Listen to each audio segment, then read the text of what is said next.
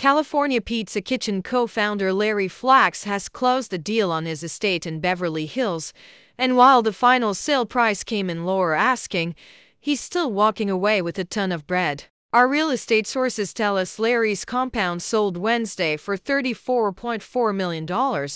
It's a markdown from his original $48.5 million asking price, but still impressive. The nearly 3-acre property is in the same super-exclusive neighborhood as the home Mark Wahlberg sold in February for $55 million, and this one is just as beautiful. The estate comes with a 5-bedroom, 8.5-bathroom main house, plus a 2-bedroom, 2-bathroom guest house. Overall, there's 14,239 square feet of living space, and the amenities are incredible. Luxury is displayed right off the bat.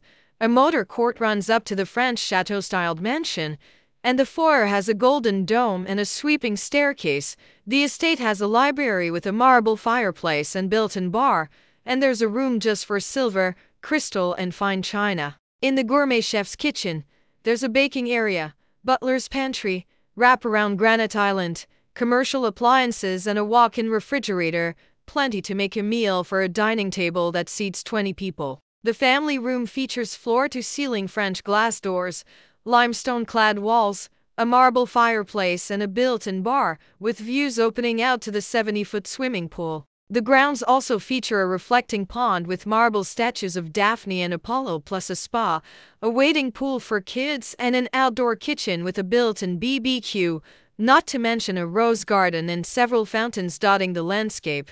It's like there's even a glass-enclosed conservatory, decked out with a custom glass chandelier and a painted ceiling. We haven't even mentioned the tennis court, which has lights so folks can play tennis at night. The primary suite upstairs has a sitting room with a fireplace, kitchenette, powder room, and a terrace with another fireplace, and it's just down the hall from a home theater with a velvet stage curtain.